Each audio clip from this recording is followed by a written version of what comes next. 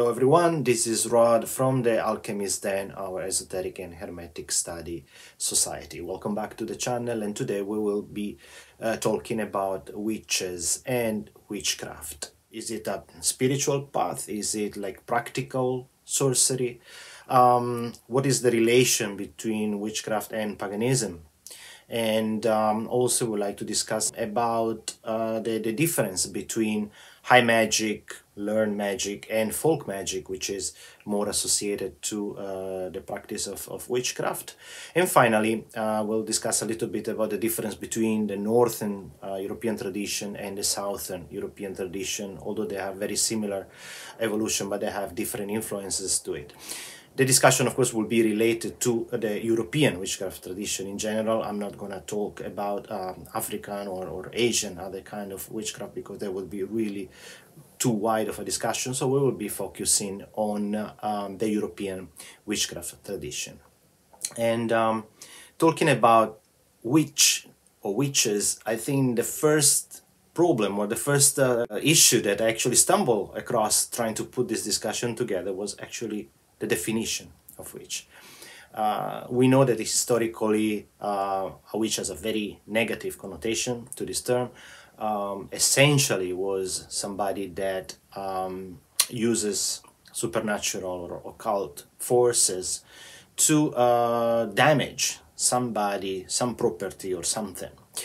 Although nowadays this term is practically and radically changing, embracing more related, is expanded to paganism, is expanding to using the occult, using supernatural forces, not only for damage, but also for healing or for other positive things. So the term of witch within the occult is basically changing, nevertheless trying to give it an appropriate definition, still pretty hard work. And I think the best maybe to start from the very beginning, and we'll start from the very famous sentence in the Bible, in the Exodus, the 22:18, the very famous sentence that in English reads or is translated into, "Thou shalt not suffer a witch to live." And this sentence became the flag of the Inquisition. It became the flag of the witch hunt of the Middle Age. And funny enough that this translation, as one of the many, is an example of really a lost in translation. Because the word witch that is used in this sentence in Hebrew was actually indicated as mekashefa. And mekashefa is a little bit far from what we would think of a definition of a witch. A mekashefa was like a herbalist, somebody expert in potions, in herbs, minerals. Yes, there is some kind of sorcery related to it, but not necessarily a witch in the term that we would consider it today. And mekashefa, when it got translated into Greek, the proper word to translate mekashefa is pharmakeia. And again, pharmakeia is pretty much close to the real meaning of mekashefa. So we're still talking about a herbalist, we're still talking about somebody that is using natural forces, natural means to cure or to, of course, to produce some kind of damages as well. Pharmakeia were also poisoners. And in Greek, actually, within the world of the occult, there were very specific segregation for the terms and the people related to the occult. Like, for instance, this pharmakeia or pharmakeus for men is related to herbs and potions, and then we had other meaning much more positive, like we have the Theopropia or the Mantosini, which were the high priestesses of temple, like for instance the temple of Apollo, the famous oracle of Delphi. The Theopropia were high priestesses receiving the oracle from the god, so mainly some kind of divination. And then we have other terms like goes or goeres, which is the root word from the Goetia today, and is mainly associated with black magic, although personally speaking, and not only me, other people would associate Goetis to shaman as well. So not only with a dark, like doubling the dark art kind of meaning, but also shamanic tradition. And then we had the Magoi. The Magoi, they were like the Persian, the followers of the Zoroastrian religion, this priest expert in ceremonies, mainly priest and expert in rituals. And then finally we had the Muste or the Mistai, the initiated into some kind of mystery cult. These were like Eleusinian and like Isis and Osiris. We had the Mithras cult, and more than often people were initiated in more than one mystery cult. So back to our Pharmakeia. The Pharmakeia, or Pharmakeos as I say for men, we had the two most famous examples of Pharmakeia that are Medea and Circe. Although these two ladies were not completely human, because they claimed to have a divine genealogy. Medea comes in the story of the Argonauts. She's in the Theogony of Hesiod. She is also in the Medea, the Greek tragedy of Euripides. And Circe, of course, Circe is most famous for her appearance in the Odyssey of Homer. Now, these two ladies are also related, because Medea is supposed to be the niece of Circe, and Circe being the daughter of the goddess Hecate. And here we see the first appearance and the first strong connection between this kind of tradition, this kind of quote-unquote witchcraft, and the goddess Hecate. Another very strong connection is related to the land of where these two ladies come from, which is the Thessaly, which is region on the northeast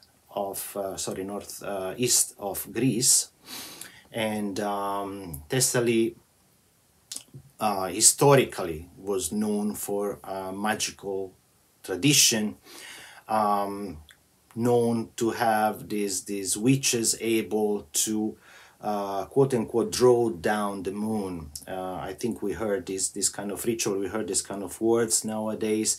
Originally the ritual of drawing down the moon comes from Thessaly, comes from this lady, and it was supposed to be related on how this lady were able to manipulate or to use the phases of the moon, or the eclipses of the moon, for magical purposes. So here we see this connection between Circe, Medea, so the Pharmakeia, the goddess Hecate, supposed to be the mother of Circe, and everything moving and developing from this region called Thessaly. So now we move a little bit forward to the situation in Europe before the Roman Empire, so pre-Christian situation, and the influences that we have is from the south. Of course, we have the Greek pantheon, which has already had a lot of syncretism with the Egyptian pantheon. From the north, of course, we have the Norse pantheon. So we're talking about Odin, we're talking about Thor, we're talking about Freya. And then from the north western side of Europe, we have the Celtic tradition, and with the Druids. So this is kind of very heterogeneous, but still a very pagan situation in Europe, until, of course, the Roman Empire took over most of the region around the Mediterranean Sea, and declare Christianity as the main religion of the empire. This is just to understand the situation, and this introduction is basically to take us to the Middle Age, when already the situation of Christendom is well developed, is well established, and despite the fall of the Roman Empire, the Church is really trying hard to maintain and assert its power in the region, previously part of the Roman Empire. So in order to maintain this kind of power, the church start to declare war to several kind of quote-unquote enemies, and the main enemies or the main heretics that the church declared were, I would say, mainly in four groups. The first group were Gnostic groups, so not necessarily with different thinking from Christianity, but just with a different interpretation of the scriptures. And among this group, for instance, we have the Cathars, we have the Waldensians, so all this group that the church declare heretic. Another group that we have are of course, the surviving pagan cults. We have surviving worshipping of pre-Christian gods, and as long as we have we also have what we would say the village healers, or the wise women, wise men, little bit different from the cunning folk, but mainly this lady or man, they could operate within or without religious context, but still they were the one used in the village to heal, or where people were going instead of a doctor, or for the agrarian rural kind of problems, for daily and practical remedies. Another group that the church was really against were the strong and powerful women. And I think the biggest example that we have in history is Joan of Arc, that again was declared heretic, was declared a witch and burned at the stake. So the question at this point is if there actually was a witchcraft cult or a witchcraft religion in Europe in the pre-Christian time.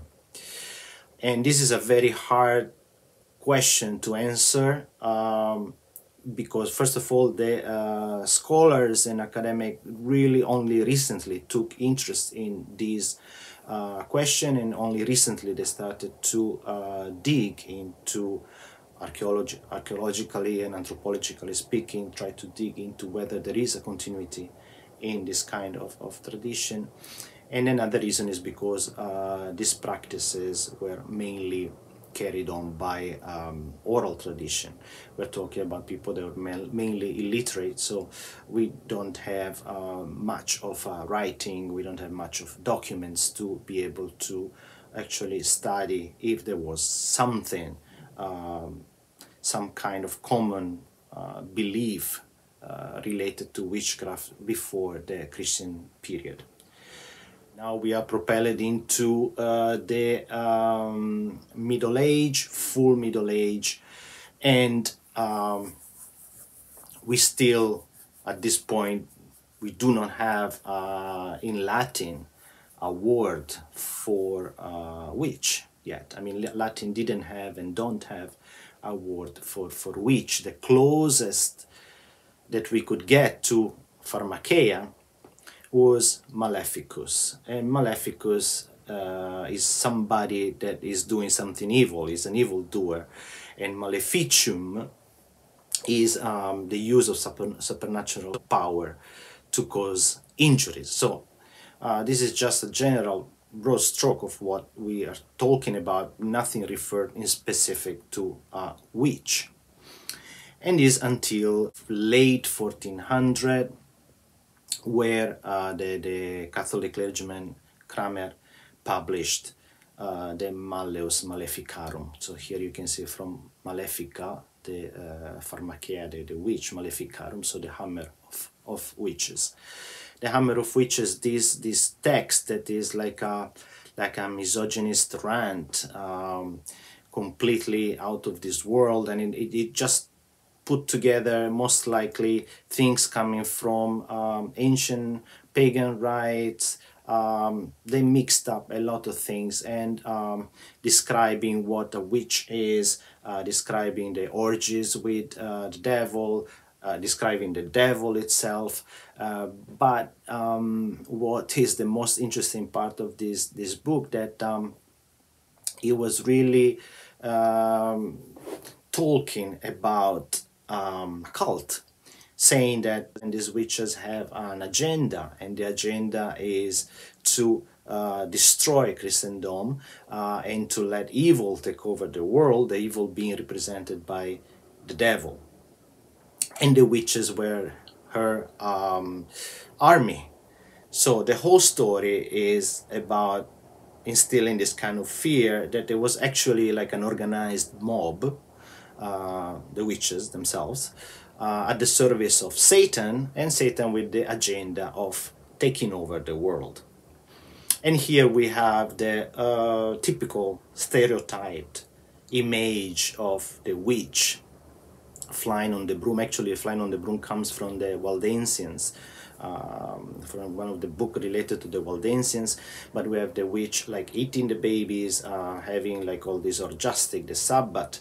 Even the word Sabbath, if you notice, is a word that is connected to the Judaic tradition. So as ridiculous as it seems, actually the Malleus Maleficarum was the second most sold book for over 2 centuries after the Bible in Europe.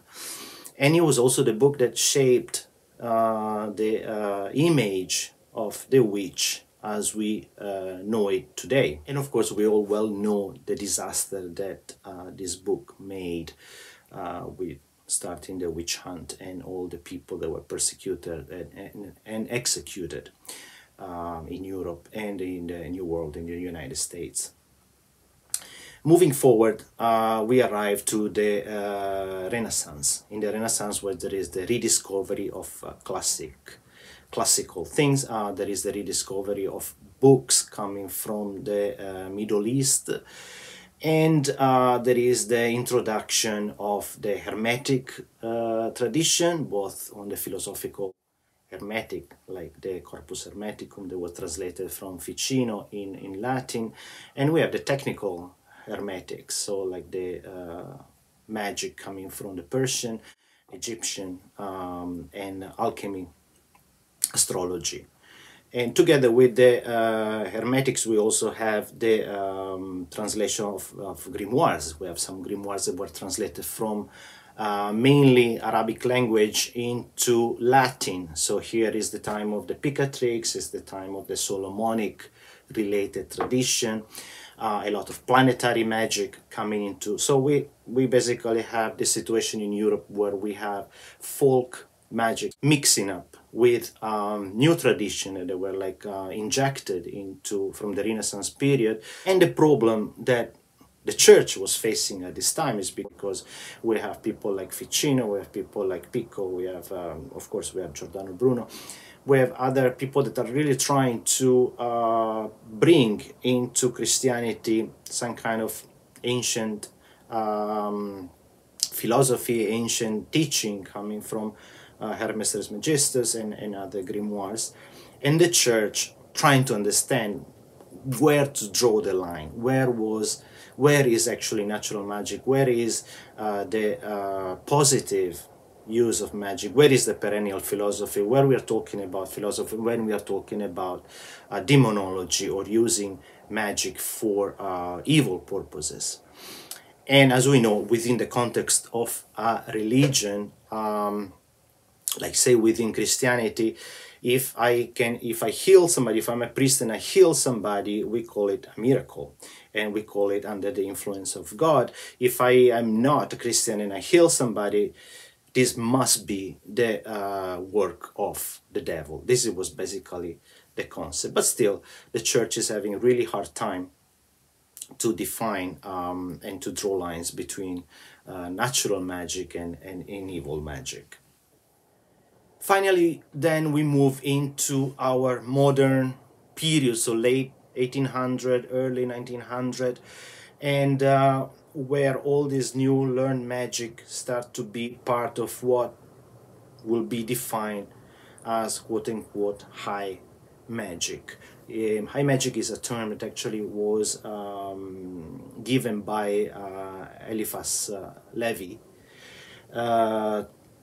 blending mysticism with magic.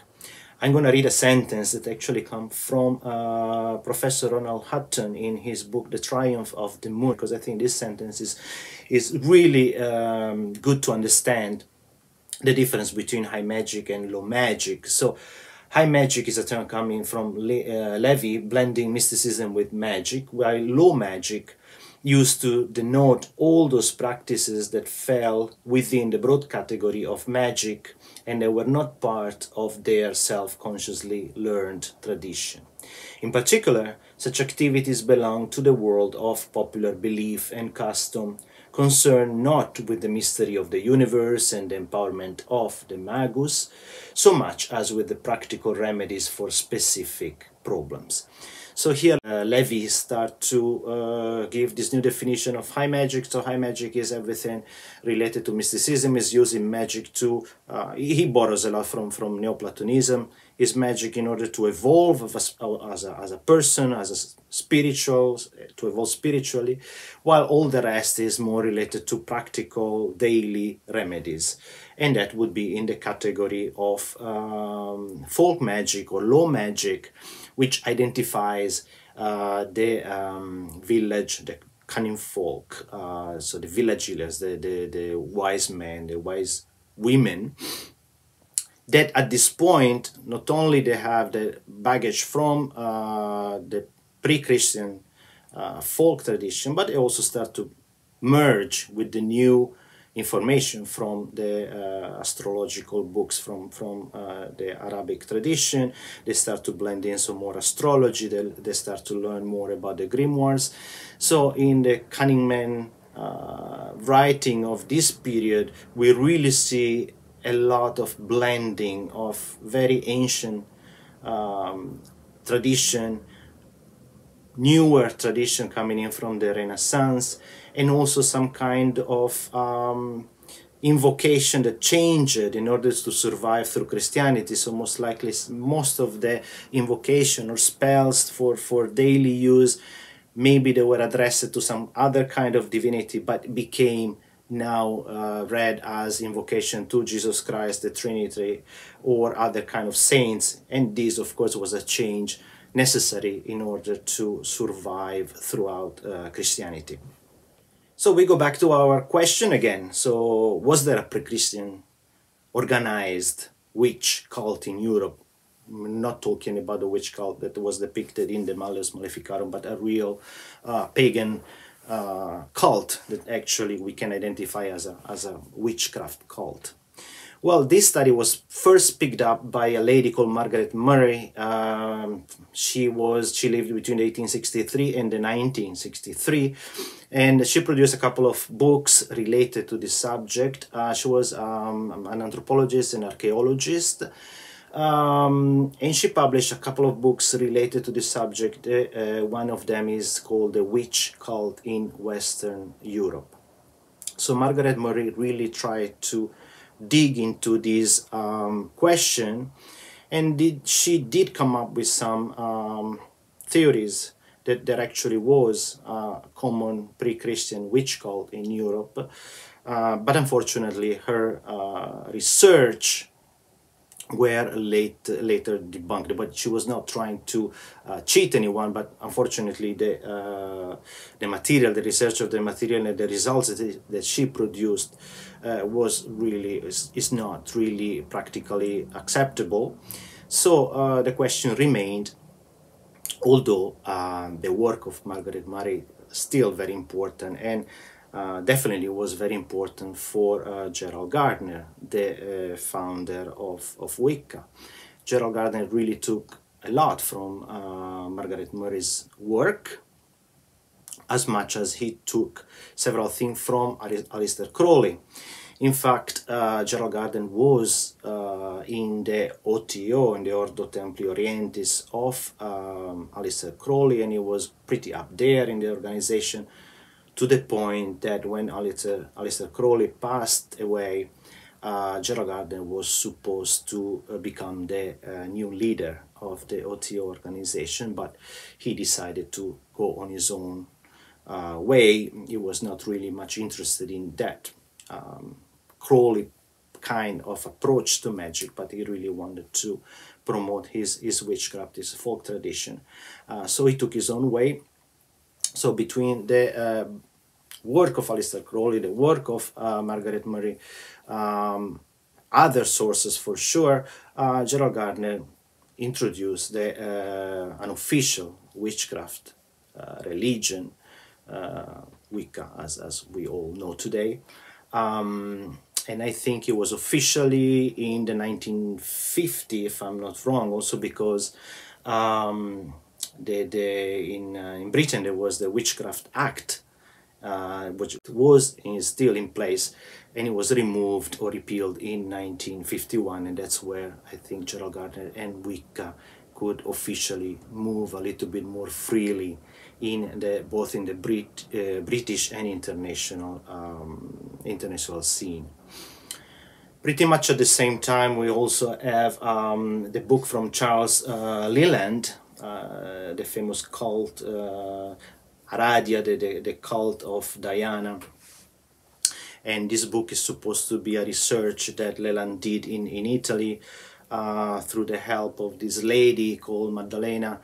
Maddalena, supposedly, she tried to gather, to put together an oral tradition between the Emilia-Romagna region and the Tuscany region about this cult of Aradia. Aradia is a cult that is mainly coming from the goddess Diana.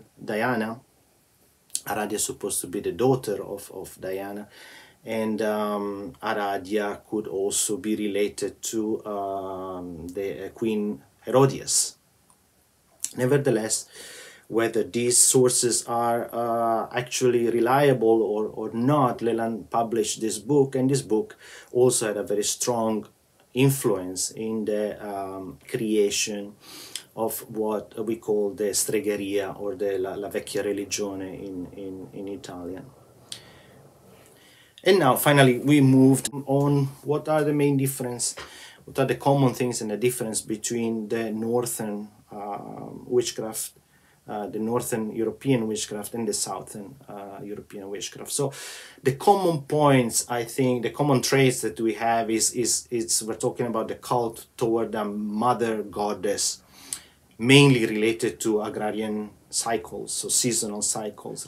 We found common use of knots, nails, candles representing people, so figurines made out of wax, the use of moon cycle and the use of menstrual blood. There are two laws, the very common laws, like one is the sympathetic and one is the law of contagion. Being sympathetic, so everything connects to everything else, so acting on something, you produce an effect on something else. And the law of contagion, that things keep surviving, keep having the energy of something even after, like for instance hairs, like nails, clothes would keep carrying the energy of the person even when these are not in contact with the body anymore, and this can be used to affect actually the person that was carrying them. We have the same influence from the grimoires, from the later grimoires, and from the Hermetic studies. We have pretty much a similar evolution, also because the sources were exactly the same. We have a very strong shamanic approach in order for living in harmony with nature and the seasons.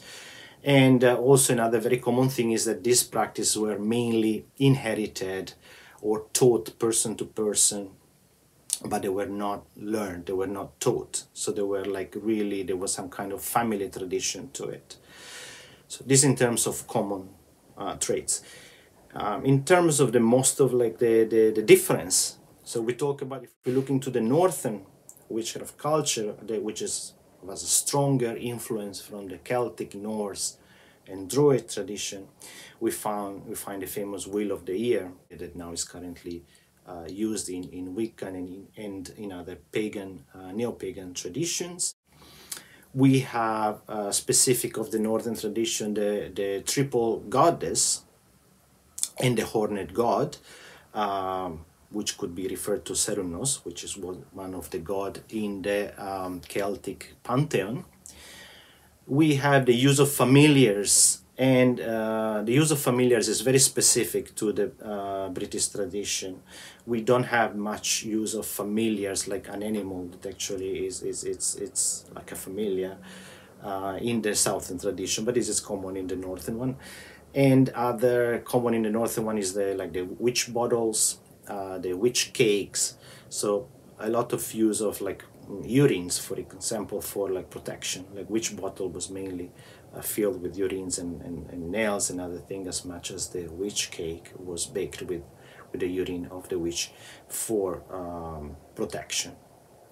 While talking about the southern tradition, instead of the wheel of the year, that is more related to the pagan festivity coming from the Roman time or the Greek time. Like for instance, we have the Nemoralia, which is festivity dedicated to Diana, and Hecate. There is the festivity of Pomona, the goddess of apple. We have the Saturnalia in December. So the witchcraft calendar in the southern tradition revolves more around Roman pre-Christian pagan festivities. And another thing that is in the south is pretty common, is a cult of what is called Bona Domina. Bona Domina in Latin means like a good lady. And this good lady, depending on the region, especially in Italy, depending on the region, this Bona Domina could be identified with Diana, Hecate, or Herodias, like the Aradia, or Isis, coming from the Egyptian, Isis and Osiris, coming from the Egyptian tradition. Another very strong thing of the southern one is the evil eye just coming from Persian, Egyptian, still very much strong nowadays in Italy, especially in the southern of Italy. Evil eyes is really a big thing. And another interesting part is the bells used as a symbol of fertility. So these are typical of the southern part. And yeah, this is pretty much it. Today was just we had a lot of things, a lot of topics to cover, but also don't want to make the discussion too heavy and too details. So this is pretty much it for today. Just a few recommendations if you want to get deeper into this very fascinating, very interesting study. I totally recommend the books from Professor Ronald Hutton, The Witch and The Triumph of the Moon. Really wonderful books. And then we have, for who can read Italian, we have the Stregoneria in Italia by Andrea Romanazzi. Romanazzi is another researcher in the Italian witchcraft tradition. And another very nice book is Witchcraft, the Library of Esoterica by Jessica Handley and Pam Gossman. So this book there is many others, but definitely these are the recommended one if you want to have a look at both the anthropological, historical part of the evolution of witchcraft. And that's about it for today. Again, thanks for staying with me, and see you soon. Bye.